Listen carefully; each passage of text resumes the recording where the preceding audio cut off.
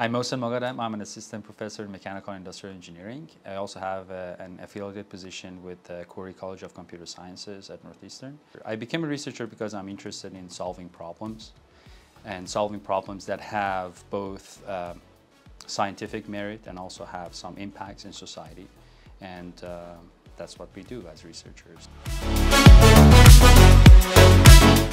My background is in manufacturing and automation. My PhD advisor is one of the pioneers in industrial automation. And that is one inspiration for me, that automation, modern automation, studies from MIT Work of the Future Task Force show that modern automation, the new wave of automation is not about replacing people anymore. It was about finding a way to create teamwork between people and technology. The other part of my background was manufacturing, that design and manufacturing, mostly engineering. And that's what made me interested in contexts that range from designing a product all the way to manufacturing it, the entire product development life cycle. So within this life cycle, what we are trying to accomplish is that we are trying to understand how technology can augment people.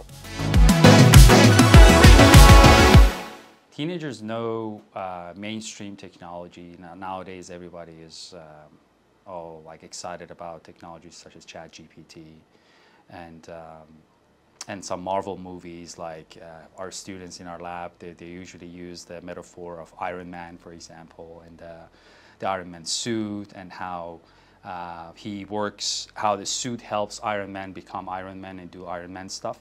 So the way I would explain it to a teenager would be we are trying to develop new technology based on AI technology such as ChatGPT that everybody knows about nowadays, like more or less, to help people do their job better, more efficiently, learn their jobs faster, and become more skilled.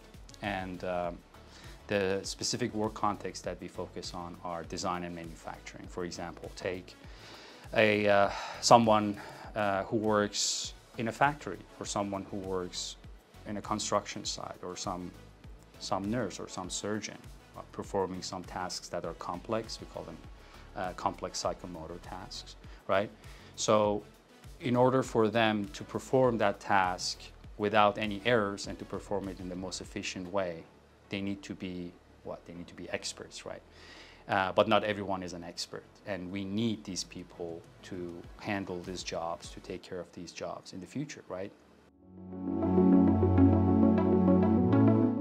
We are currently working on two specific tasks to help designers innovate and create new products that are more user-centered, that are centered to what people want to see in the next generation of that product. It could be an incremental innovation or radical innovation.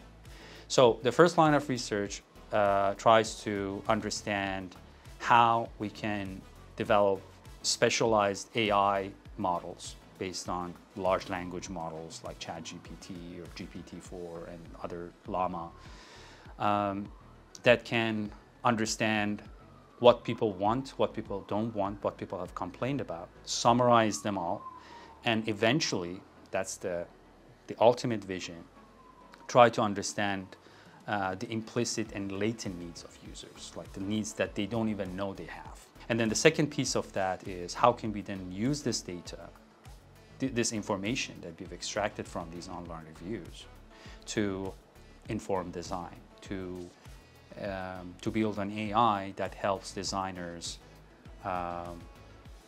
generate concepts that are more novel, more diverse, and more desirable, centered on user feedback. And we all, to some extent, are familiar with Midjourney nowadays, or like these generative AI models that can generate images based on the prompts that you provide to them. So the underlying technology is generative AI, and what we're trying to accomplish is that we, again, the vision, and we have some preliminary results on that, is to take the insights that we have drawn from customer reviews and then find a way to automatically feed them into those generative AI architectures and build our own architectures such that it can generate new designs that not only look cool and realistic, but also have some potentially high level of novelty and desirability. In this case, desirability means, will my customers want it? If I make this product today and sell it and wait for a year, will I get positive reviews or negative reviews, right? So that would actually close the loop.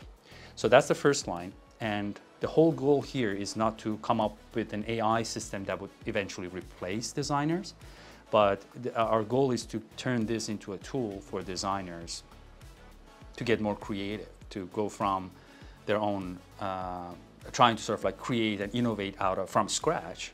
They can actually interact with the tool, they can give it prompts, they can explore the customer needs, they can go over the latent needs summaries that are provided by the system, or they can go over and go over the samples generated by the generative AI, right? And then take it from there and then use that as a starting point and as inspiration to then innovate. The second piece is AI plus extended reality. And that is actually driven by the growing skills gap in industry, specifically in manufacturing or in industry in general, especially in the US and Western countries, that the workforce right now is aging.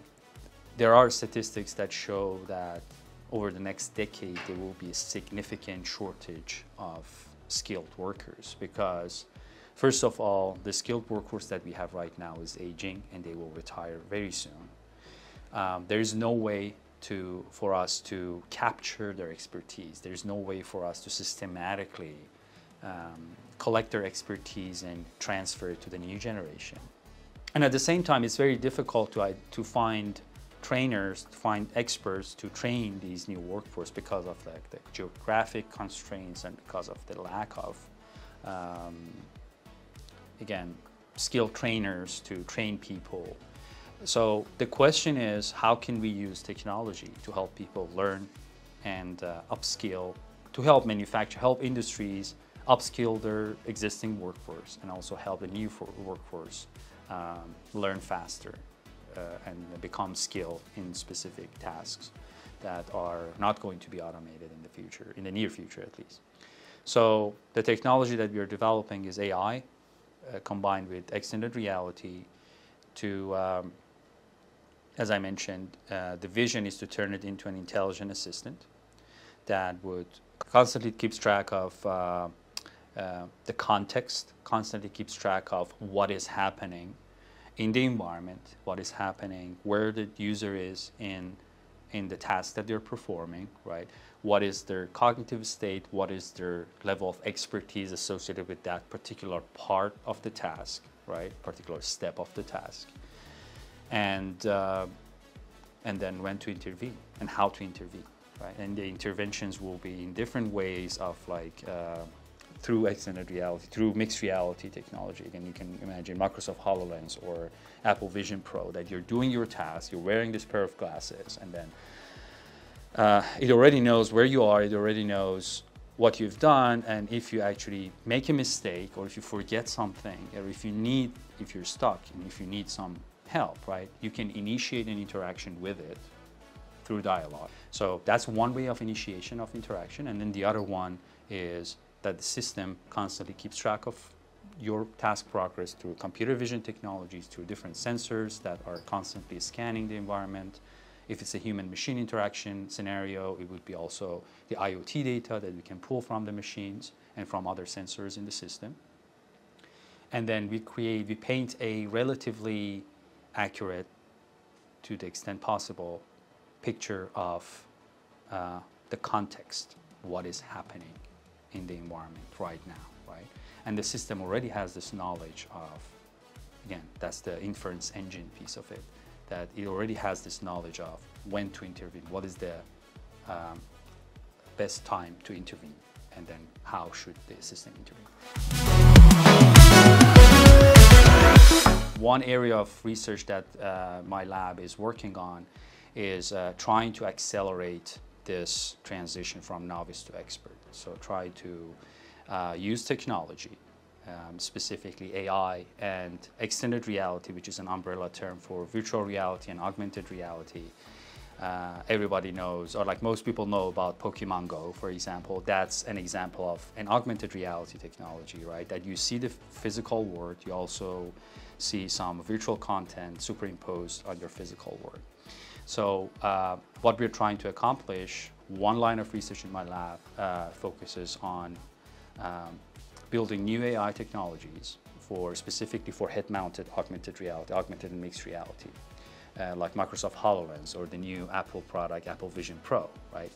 To turn this technology into an intelligent assistant for industrial workers. That you can imagine that you walk into a factory, you walk into your workstation, and you put the headset on, then the headset can walk you through every single step that you need to perform in order to successfully accomplish that operation, that part of your task. That's the technology that exists nowadays, but what we are trying to do is that we are trying to take it to the next level by incorporating some AI capabilities that would enable this technology to not only provide you with information at the right time, right position, spatiotemporal alignment of instructions on the physical workspace, but also constantly keep track of your task performance, constantly keep track of what you're doing, what you're paying attention to, what your intent is, and also what your level of expertise is, for example, and what your cognitive load is, right? And collect all of this information to provide you with the right type of intervention. You can assume the metaphor that we use is that we have a consultant who works with us, and then the metaphor that we use is that you can assume that you have the miniature version of that person inside the headset, looking over your shoulder all the time and monitoring your performance, right? So as a human, when you want to, as a trainer training someone, right, you need to constantly keep track of what they're doing, what they're paying attention to, how good they are, have they made any mistakes, have they forgotten anything, right? And if you're a good trainer, you know exactly when to intervene and how to intervene, right? That's what we are trying to accomplish by incorporating AI into extended reality. Specifically, extended XR, again, is an umbrella term into augmented and mixed reality technology. The advice that I have for students who want to be inventors is that, first of all, try to identify the right problem to solve. Because it's easy to get distracted by things that are not necessarily good problems. The two main foundational elements of every single NSF proposal, every single NSF project, and again, the assumption is that NSF is the National Science Foundation. Right? That's one of the leading agencies in science in the world, right? There are two main elements: intellectual merit, broader impacts, right?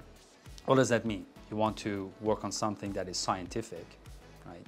That has some scientific merit, that you advance science in whatever way, whatever form, right?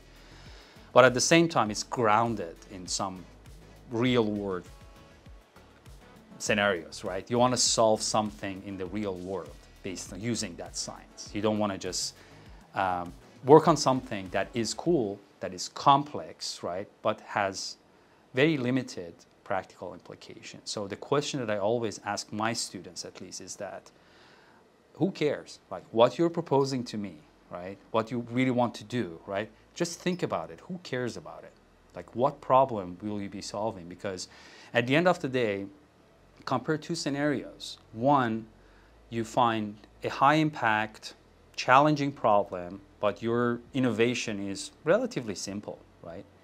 And then the other one is that you innovate something that is super complex, but it's not grounded anywhere. You cannot really use that technology to solve something significant in the real world, right? You don't make a big difference, right? Which one is more valuable? We all know that the first one, right? So I think that's an Einstein quote that, you know, defining the problem, finding the right problem is like 50% of the way, right? So if you want to innovate, find find the right problem to work on. And then from that point on, then everything else is secondary. You first need to try to frame and formulate a meaningful, compelling, high-impact problem. And there are many problems out there to solve, right? But it's very important to be careful that your problem has, what you're trying to innovate has some scientific merit and also will have some impact in the real world. Okay.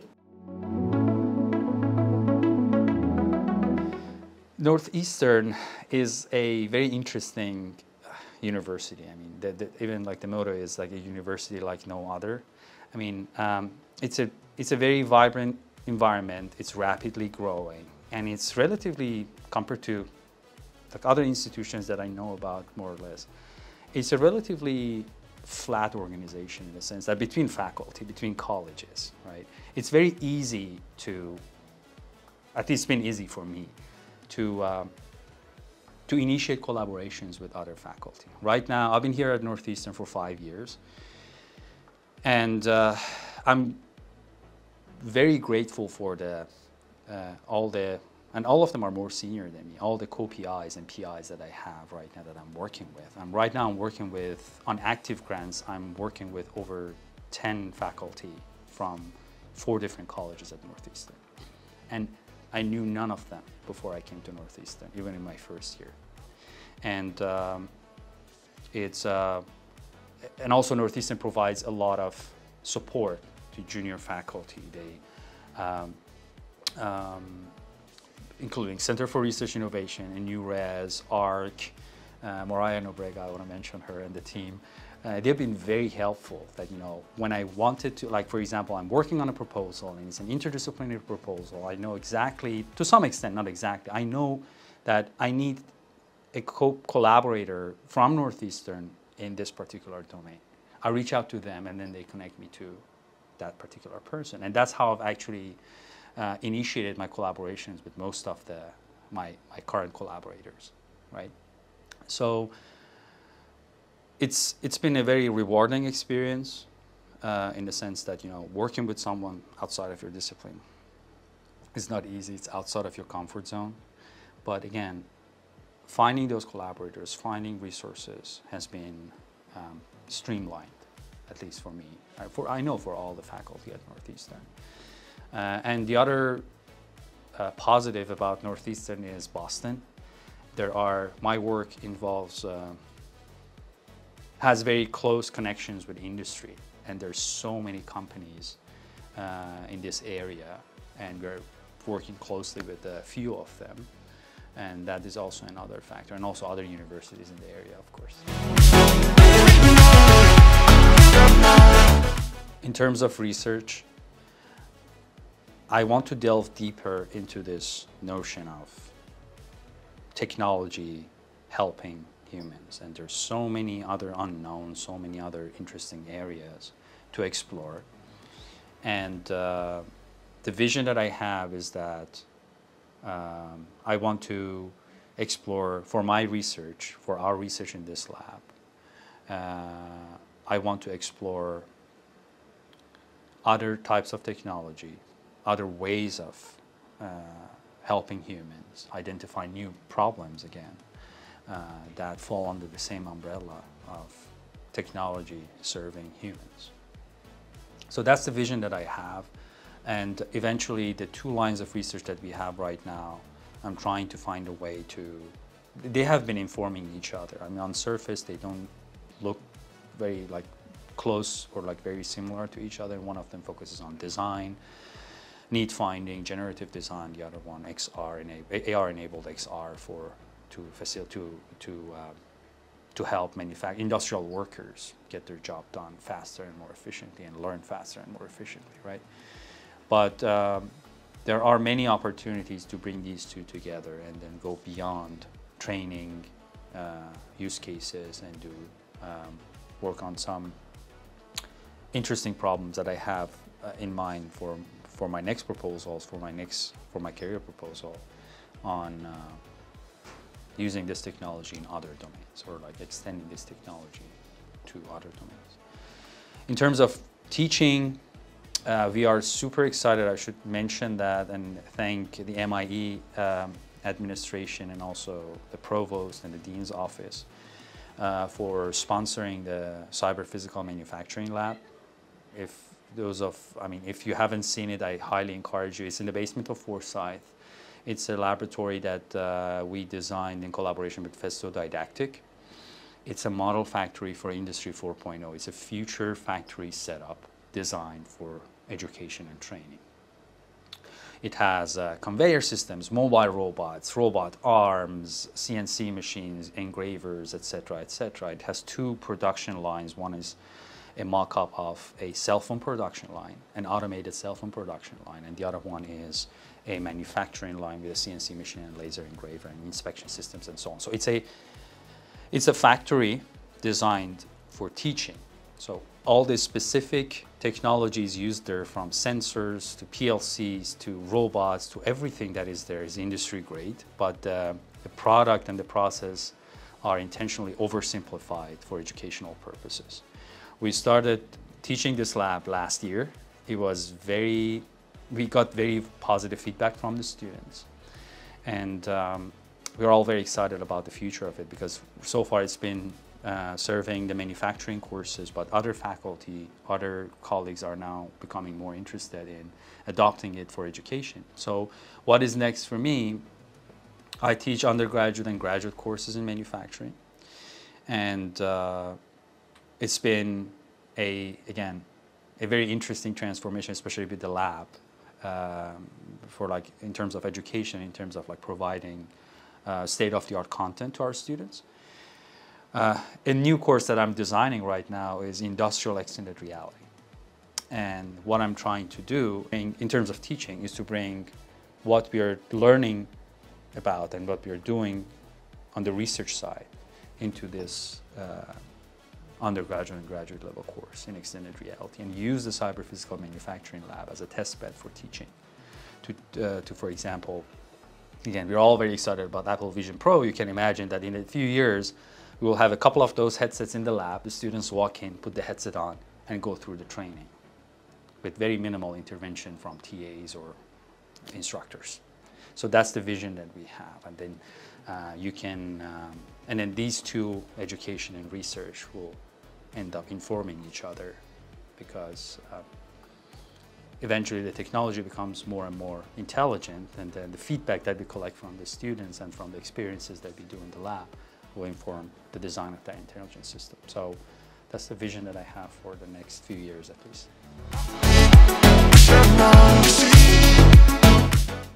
We have been working very closely with CRI, and I should thank them for their support specifically in the design project.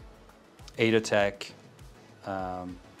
the outcomes of our impact engine that then led to a Spark Fund project with my colleagues Tucker Marion, Paolo Ciccarelli, and Lou Wang, who is now at the University of Michigan, and our team.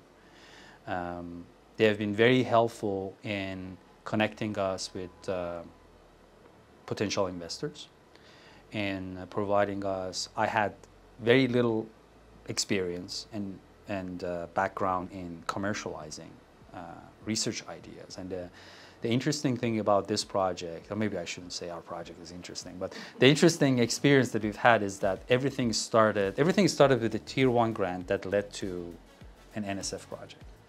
And then we are now juggling between an NSF project, which is like pure research, and a commercialization, which is maybe not juggling. We are actually, these two, right now we're working on 2 projects at the same time. One of them focuses on fundamental research, the other one is commercialization.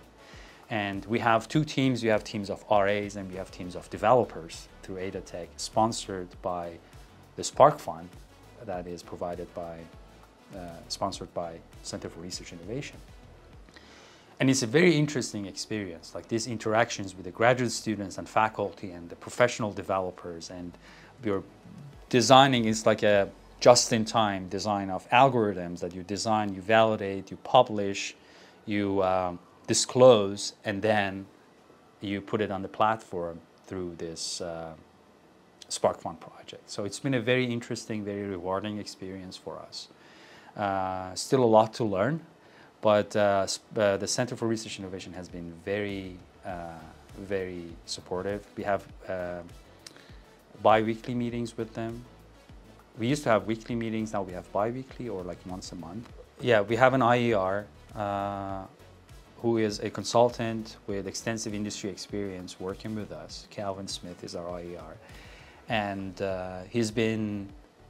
he has brought a lot of new interesting perspective to the project. He meets with us on a weekly basis, and we ended up submitting an NSF SBIR grant together. So it's been, again, a very interesting, very rewarding experience for us. And I thank CRI and all the entire team for their support. We have been, we've had the privilege of working with Center for Research Innovation. We have impact engines, Spark Fund grants, and this research, the fundamental research, is sponsored by the National Science Foundation as well, Engineering Design and System Engineering. We have a startup. It's in very early stages, but right now we are working with a major sneaker design and manufacturing firm and an electronic products firm on 2 sets of consumer products to help them. And then we have actually active partnership with one of them to test the platform. It's called ADA, Advanced Design Augmentation, for designers. Just to briefly mention and acknowledge, it is also sponsored by the NSF Future of Work program. We also recently received another NSF REDL program, Research on Technologies in Teaching and Learning. And it's a relatively large initiative that right now I'm working with colleagues from College of Social Sciences and Humanities, colleagues from Cattler, from Gori College of Computer Sciences, from Computer Engineering. It's a truly interdisciplinary effort because we need learning scientists on the team, we need social scientists, we need computer scientists, engineers, and so on and so forth.